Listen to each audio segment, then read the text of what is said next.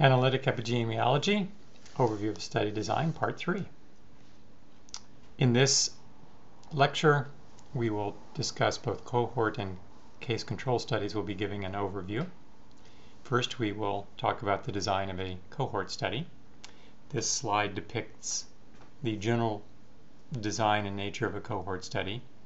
It may appear similar to that in an experimental study, in that a population is identified and we look at people without disease. We exclude people from that population who may have disease, and then we do not, however, randomly allocate people into an exposure or not exposure, but we simply determine at the start of the study whether or not people are exposed or not exposed to a particular factor of interest. We can in fact look at more than one exposure, although typically one is we focus on one. And then over time we follow the group and then determine whether or not those who were exposed to a particular factor developed disease versus those who were not exposed. We can come up with a incidence of disease in both groups and then a relative risk to compare the two groups. Here is an example of a cohort study on the effects of oral contraceptives. There was in 1976 a large study that was undertaken known as the Nurses' Health Survey, and this was composed of 120,000 married female nurses aged 30 to 55. Every 2 years they were administered a questionnaire who talked about, they provided information on their health behaviors and reproductive and medical histories. The initial cohort was enrolled with the objective of evaluating health effects of oral contraceptive use. So that was the particular exposure of interest, those nurses who used and those who did not use contraceptives. Again, it was the choice of the different groups as to whether they were using them or not. They were not assigned that particular intervention. So in addition to studying the relationship between oral contraceptive use and the risk of ovarian and breast cancers, they were also able to look at other diseases in this cohort, such as whether or not heart disease and stroke were also influenced by oral contraceptive use, and also they were able to look at whether smoking increased the risk of stroke. Now, cohort studies have a number of strengths. They are good for rare exposures in that you can identify populations in which the exposures are taking place. For example, there are occupational cohorts that are sometimes followed where people have an exposure to a certain factor within their work setting, which is not typically seen in the general population. There is usually a determination, the exposure usually precedes the disease, and in most prospective cohort studies in which one starts and then follows people over time, the determination of who is exposed and not exposed is done at the start of the study so that that can be done pretty accurately. You can also look at multiple effects or outcomes of a given exposure. It's another advantage of cohort studies. And as was mentioned briefly earlier, you can actually determine the incidence of a disease in the population because you're following a population over time and you're able to identify new cases of a particular disease or outcome. Disadvantages, though, of cohort studies is that they can be expensive. It takes, often a lot of people are enrolled in the cohort studies and they may last over a very long time period. It's not particularly efficient for rare diseases. The case control design, which we'll talk about shortly, is more efficient for that. And once we begin the study, it may be difficult to examine other study factors or exposures. As was mentioned, the prospective study may take a long time if the disease is of interest have a long latency period. One can design retrospective cohort studies in which we look back in time at a group and determine people who were and were not exposed to certain factors, and then see where they end up in terms of disease. These have the advantage of being easier, less costly, and taking less time, but the problem is determining accurately exposure history in the past. Finally, as people are in the cohorts and the cohorts are proceeding, the study's proceeding over time, we may actually lose people from the cohorts, either from the exposed or the unexposed groups, which may affect the validity of the study, particularly if there is some bias in terms of particular people leaving the studies, and that may actually influence the number of people who develop disease in the end. A second type of study, observational study, that we want to describe is what's called a cross-sectional study. This is one in which we have a population, which we have indicated here with N, and we in fact sample that population using some means and determine at a point in time, typically, or over a brief period of time, the number of people who have or don't have disease. C here is referring to people with disease, when in red. C in black is those without disease.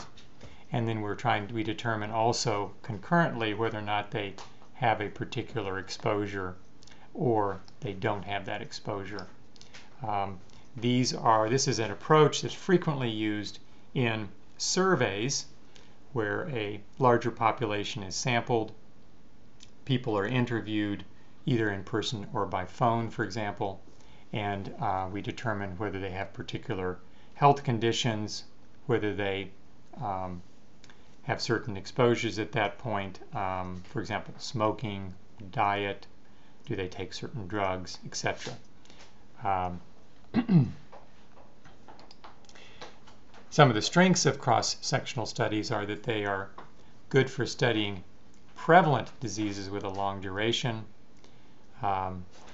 We can look at characteristics of the target population. We ask a number of questions about the population we're interested in. They're often useful in planning and evaluating health services, and they can be used to generate hypotheses about study factors in disease that can be looked at using studies such as cohort and case control studies, where we have a better chance to look at the influence of a exposure over time, and we can be more assured that the exposure precedes the disease itself. They're not particularly good for rare diseases similar to cohort studies. They're not as good for diseases with short duration. And as we have mentioned, they are not good for determining the causal relationship of a study factor to disease, in that we may not be able to determine for certain that the exposure to the factor preceded the development of the disease.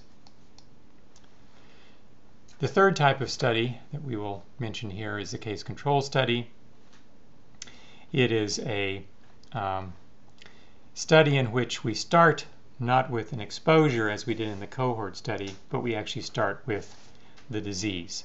We identify persons who have disease that are designated as cases, and people without disease that we designate as controls, and then through either interview or review of records, we try to determine whether or not cases and controls had a particular exposure in the past, so that our inquiry is looking back in time to try to make these determinations.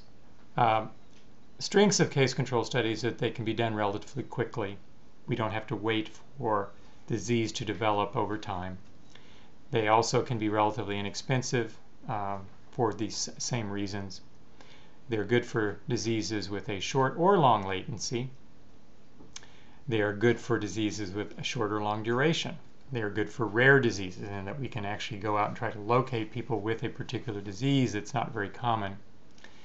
And we can also look backwards in time at multiple study factors or exposures for the disease. Their weaknesses are that they are relatively inefficient for rare exposures.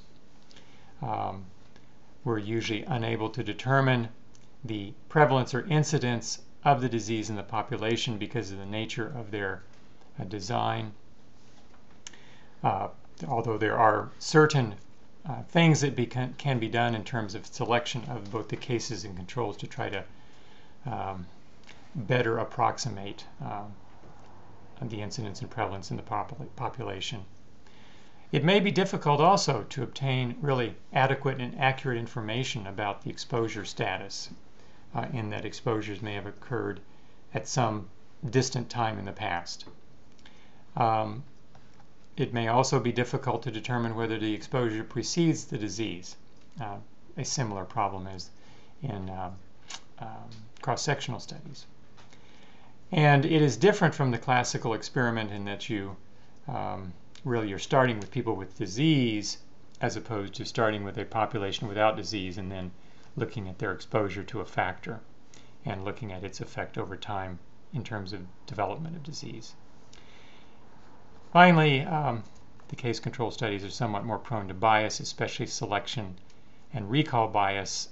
Recall bias in the sense that people are trying to figure out, to remember, if you will, whether or not they were exposed or not exposed to a particular factor in the past. Finally, this slide taken from colleagues at the University of Wisconsin, Javier Nieto and Pat Remington, which I think is a nice slide that shows us the contrast between cohort and case control studies using our more typical 2x2 table approach.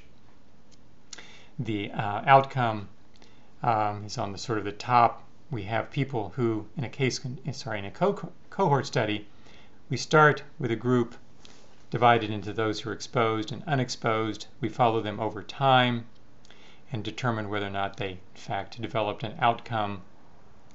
In other words, disease versus no disease.